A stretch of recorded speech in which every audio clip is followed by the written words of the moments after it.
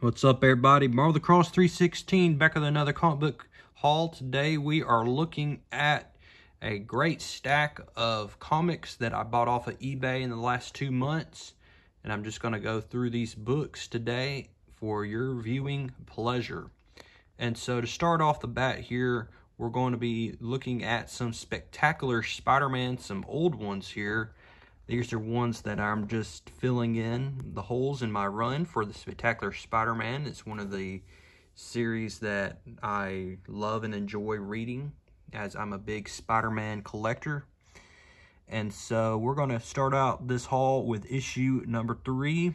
And these next, I would say, 8 books are from Lee's Comics. He has a eBay page and also a comic book store. I think he's based out of California. I had just recently purchased these books from him and they just arrived today. So really happy to add this one to the collection, issue number 3. This is the first appearance of this villain here, the Light Master. And so definitely looking forward to opening up this book and reading it for the first time, as well as just adding it to my Spectacular Spider-Man run. You know, filling in those holes as much as I can. Here we have issue number 4. And he also put the price on here, so I got this one for $9 and I got number 3 for $5. Can't beat those prices, y'all, for these early Spectacular Spider-Man comics here. This one featuring the Vulture. And I don't think that's Mary Jane. I think that's somebody else. But a beautiful winter cover here. Just beautiful stuff here. Another beauty, and glad to add it to the ever-growing Spectacular Spider-Man collection. Then we got issue number 5. And so, yeah, I got all of these in consecutive order here because I purchased all these because I just want to read these stories. That's really the reason why I purchased these, as well as adding them to the collection because I'm a completist. I want to get all the Spectacular Spider-Man comics that I can from volume 1. And so here we have Vulture, and this time he is teaming up with the Hitman. And I just love this cover right here. Just beautiful here, where Spider-Man just looks so helpless. His costume is torn to shreds. I mean, he looks like he is just about to be defeated here. So it's going to be very interesting how he gets out of this one. A beautiful white background for this cover right here. Spider Kill. Got this for $8. All right, just continuing on. Right now we have issue number 6. And Morbius is one of those underrated villains that I think doesn't get a lot of love.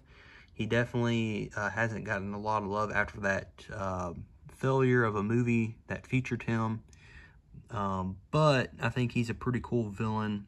And so we see here, I think this is a reprint of Marvel Team Up number 3. I didn't know that at the time when I purchased this, but it's still a part of the Spectacular Spider-Man run, and it's one I didn't have. So glad to get this one for $7. Oh yeah, when you got comics like this from the Bronze Age, these early Spectacular Spider-Mans, especially this one for $5, I'll pick those up any day of the week. So here we have issue number 7, continuing on that storyline here with Morbius, a beautiful Morbius cover here. I think this is by Gil Kane. I could be wrong though. So Menace is the man called Morbius. Got this in very fine condition. And I think that is pretty accurate here. Oh, so we got Cockrum and Milgram. Okay, Dave Cockrum and Al Milgram on this. So really cool, really cool. And the last one I have for Lee's Comics regarding Spectacular Spider-Man is issue number 8. So, yes, y'all, I got issues numbers 3 through 8 from Lee's Comics on eBay. I think that is awesome, in my opinion.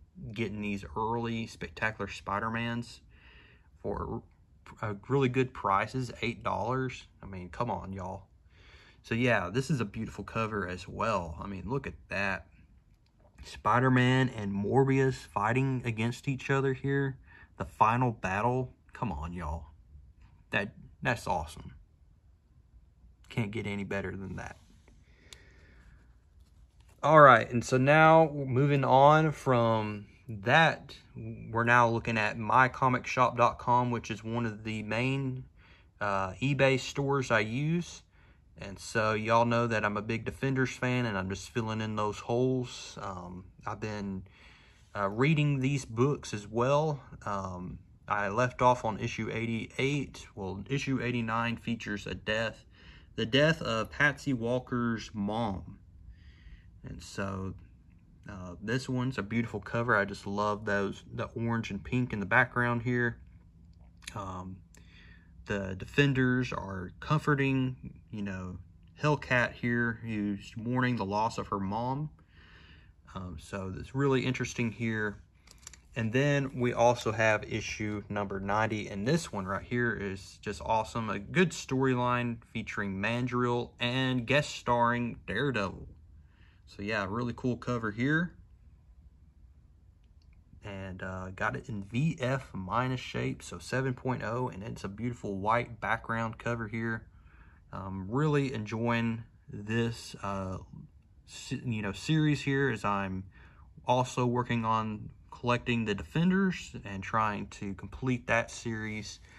No rush, like always. You know, it's all about being patient, looking for the best deals, and you know, just enjoying the stories, because that's what the comics is all about, enjoying the art and stories. So I'm also a big fan of John Byrne's Thing here, and I had taken a long break from collecting the Thing, but recently I've been reading John Byrne's Fantastic Four run, and it coincides with the Thing, because the Thing actually got his own series. And so this takes place right after Secret Wars, that original Secret Wars. And this is issue number 11, where the Thing, Ben Grimm, is now on Battle World. He has stayed behind after the Secret Wars, when they all fought the Beyonder and Doctor Doom. Well, I didn't have this one, and I also got this from Lee's Comics for $3, y'all. Can't beat that. So really looking forward to reading this one. And then mycomicshop.com also had issue number 12, and I didn't have this one. And so looking forward to continuing to read these John Byrne stories and artwork. Just looking at John Byrne's art is awesome. I love John Byrne. If y'all been keeping up with my comic book hauls over the past couple of years, y'all know that I'm a big John Byrne fan. So really happy to get issue number 12. And then continuing with the John Byrne theme, we have issue number 270. Just a beautiful cover here with featuring Mr. Fantastic. We have She-Hulk, who had just joined the team. And also, I believe that's Wyatt Wingfoot, one of Johnny Storm's college roommates and best friends. So definitely looking forward to reading this one. I have not read this one before. But slowly but surely, y'all, I'm going to have all of John Byrne's Fantastic Four run. He did it for a consecutive 5 years. I have about 16 issues to go. Now, back to Spectacular Spider-Man here. I've been collecting those Copper Age issues and reading them also. So this is the storyline, that little mini-series, or little mini-story, rather, of Where is Spider-Man? It happened in all of the Spider-Man titles. Spectacular, Amazing, as well as Web of Spider-Man. And so this one was a really good story here. Black Cat lost her powers, and so she goes to Dr. Doom to investigate why she lost her Black Cat powers. We also have issue number 118 here. This little kid here, Alexander, gained these powers, and he's being hunted down by S.H.I.E.L.D. And it ends tragically. I won't spoil it if you have not read this one.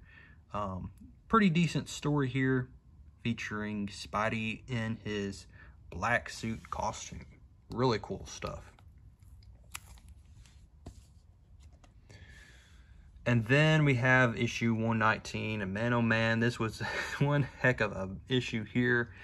So Sabretooth is seeking revenge on Spider-Man after issue number 117 of Spider-Man, where he fought Spider-Man. Spider-Man humiliated Sabretooth, put him in the hospital, and now Sabretooth is seeking revenge, and he doesn't fight Spider-Man in this one. He actually fights the Black Cat, and he loses to the Black Cat. So this one was a pretty funny issue, and it also kind of spoiler, but Black Cat has turned her back on Spider-Man because he broke her heart, and she is forming an alliance with the Foreigner, who is kind of like a minor villain that appeared in these issues back in 1986. But a beautiful cover here by, I believe, Rich Buckler. Beautiful Rich Buckler cover right here, featuring Sabretooth. And this one is a key right here. This is issue number 18 of Web of Spider-Man. This is continuing that Where is Spider-Man, where Spider-Man was missing for an entire month, missing in action. And this is the first cameo appearance of, I believe, Eddie Brock. It doesn't show his face, it doesn't show his body, it just shows his hand. And some mysterious man, who we believe is Eddie Brock in this issue, pushed Peter Parker on these train tracks. And, I mean, Peter Parker almost died after being shoved on those train tracks. And the most peculiar thing is that his spider sense did not go off when he was pushed. So that kind of demonstrates the lead up to eventually Eddie Brock becoming the Venom. And so I'm loving this series right now. I'm loving Web of Spider-Man, Spectacular, and Amazing Spider-Man at this point, as it's all leading up to issue 300, which I'm looking forward to and hopefully getting for my birthday next year. That is the big wish, is to get issue 300 of Amazing Spider-Man next year. But here we go with Amazing Spider-Man number 280, and this is the first appearance of this villain team here called Sinister Syndicate, featuring the Beetle, Speed Demon, Rhino, Hydro Man, and also Boomerang. And it's a guest appearance of Silver Sable. Spider-Man is looking for some quick cash here. He wants to help out Flash Thompson at the time, who is been posed as the Hobgoblin. He was framed and put in jail, and Peter Parker doesn't believe that he's the Hobgoblin, so he's going to work for Silver Sable. And if he defeats the Sinister Syndicate, then he can get paid. But that's not what happens, y'all, and I'll let y'all read it for yourself. This is a good issue, definitely worth the read. And artwork by the great Ron Friends, and story by Tom DeFalco. In my view, one of the greatest Spider-Man writers. And can't go wrong with these 25th anniversary border framed covers here. So here we have issue number 282 of The Amazing Spider-Man. And so this one was interesting, and a good read as Spider-Man fights the X Factor, the team of X Factor, who had just became a new team. And it features that original X-Men team of, you know, Cyclops, Jean Grey, Iceman, Beast, Angel. So, really interesting stuff. They were hired by J. Jonah Jameson to track down Spider-Man and defeat him, but they end up siding with Spider-Man instead.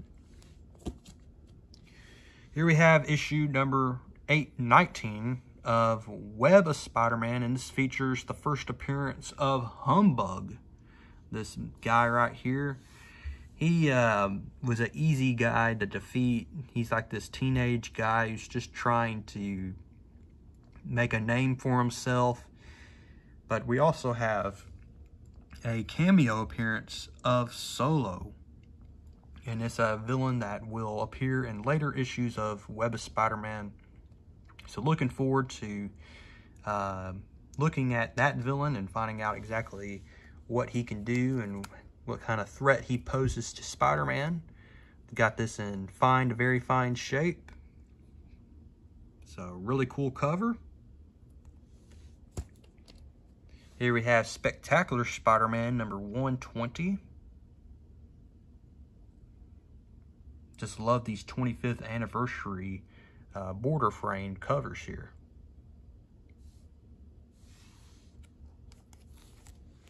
Web of Spider-Man issue number 20, another 25th anniversary cover.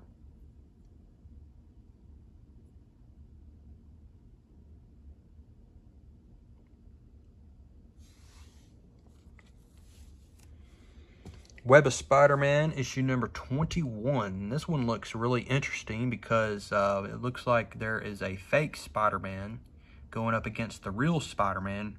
Who is who? That's the big question. I believe this is the fake Spider-Man. And so Spider-Man's original costume had gotten shredded in, I believe, Web of Spider-Man issue number 17. And so Spider-Man has been stuck with that black costume for quite some time. But I think eventually he sews a new costume, an original red and blue costume. But for now, I think he's stuck with that black costume. So this one looks really cool. Looking forward to reading this. Then we have Spectacular Spider-Man issue number 121. This is the last comic I'll show before we look at that big book that y'all saw in the thumbnail. So this is a really cool looking cover here, featuring Mary Jane, J. Jonah Jameson, and of course Spider-Man. What is J. Jonah Jameson doing with a gun? That's a big question right here. I don't even know, but I know it's going to be one heck of a read, and I'm just looking forward to it. And okay, y'all, so y'all have seen in the thumbnail that I featured this beauty of a book right here. And I'm not going to reveal the grade just yet, but I got this off of eBay, and this has been on my 2024 want list. It's been a book I've been wanting for quite some time. It is the first appearance of the Black Cat, y'all. First appearance of the Black Cat ever. This is issue number 194 of The Amazing Spider-Man. And I got this for a really good deal off of eBay. I won it in an auction. And so what is the grade here?